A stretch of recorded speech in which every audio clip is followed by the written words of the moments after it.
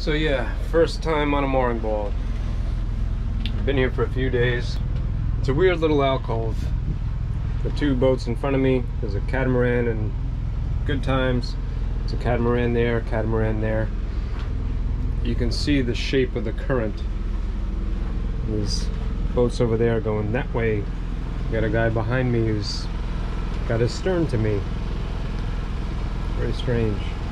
I know it doesn't look like it on the GoPro, but that guy's pretty close. And the wind is still moving pretty good. That's the flag up front. So yeah, sometimes it gets pretty tight. And the marina is here, so sometimes boats come and go. They're usually respectful. There's a jet ski right out there. They've been back and forth all day long, doing their thing, which is, you know, I got one speed and that's the speed I'm going. Bless their hearts.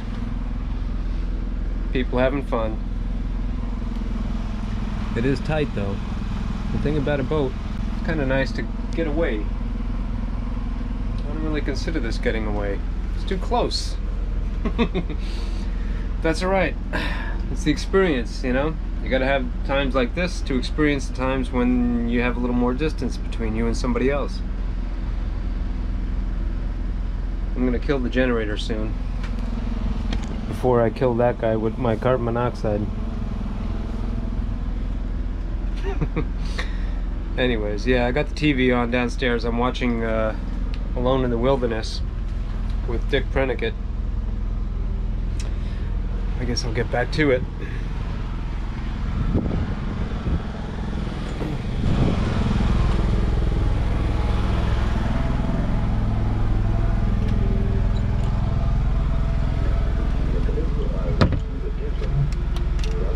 Recrossing the creek that had its beginnings in the far-off snows. Good piles were not as plentiful as I figured, and I worked steadily to get 48 out and back to the beach by noon. The mosquitoes were out in force. To peel the poles, I made a tripod of short sticks on which to rest one end and put the drill knife.